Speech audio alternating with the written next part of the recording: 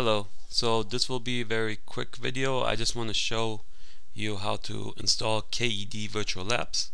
If you're in my physics class, I will be asking you to install KET Virtual Physics Labs. Not install, but accept my invitation. So what the teacher does is they go to KET Virtual Labs and they sign up. They get a 60-day trial and they get to invite students.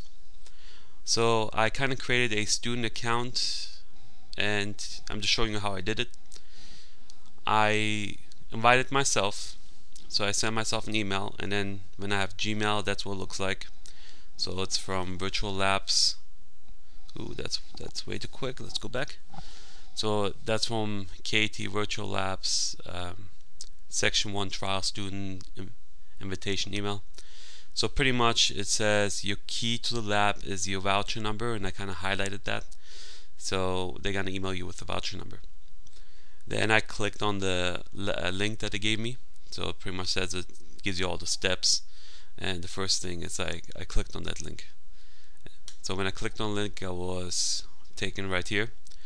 I filled my stuff out. I called myself as a student, Physics Dude, California, and then I gave my email address, and I don't mind you knowing what my email address is.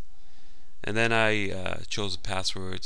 I called my name. I wrote down Teacher 8. My students will have to put the actual full name, and then I put the voucher code, or maybe the voucher code was already filled in for me, but if it's not, just put the voucher code in there. Anyway, so you click on complete sign up and you're going right there. It tells you to check your email. So I went back to my email to click the activation link, and we're back to my email. So I click this link right there, which brings me to right here saying you are now your account is now activated, or it's now active. So now my account is active, and it pulls me to a welcome screen. So I always have a hard time finding KET, so I just kind of go to Google and I type in KET Virtual Labs, and then it's like the third option right there. So I click on that, and here we are. It still remembers that I want to be, oh, that's my teacher account. So let's change to I think it was Physics Dude, California, and I don't know, Captain America or something like that. I'm just kidding, my password's not Captain America. Yeah, so I'm student. You can go to labs right here, click on that, and then you have all these different labs, and they're pretty nice because I can click on, let's say this right here, simple pendulum, and it brings me to the lab. I can run the lab. If I run the lab, it's gonna load it first. But if I run the lab, it gives me a lot of options. For instance, I can first put my initial situation. Like, let's say I want to start swinging from here, and I can start, and then it will just be like a pendulum. Now, this pendulum, in this case, it's a perfect pendulum. So because it says no drag, but I can kind of put some damping on it. And what damping is pretty much something that slows it down, like air molecules. So if I add damping,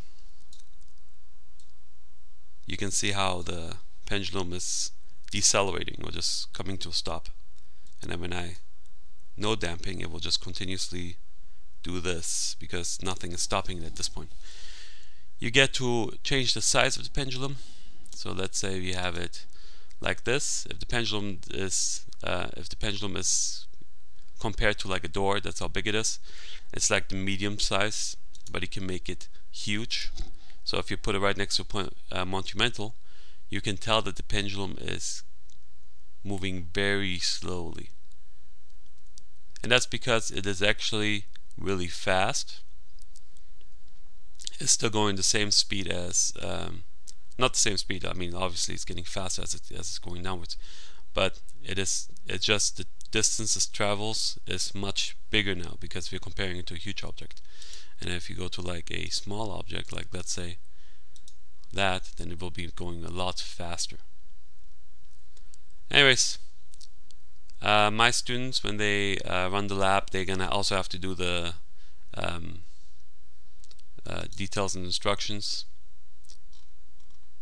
Well, they see that. What I meant to say is they have to get this guy right here. They have to print this out for me. Well, I print it for them, but they have to answer these questions that they have. And that's pretty cool because they get to like try different angles and have several trials that they go through. I think it's just really cool.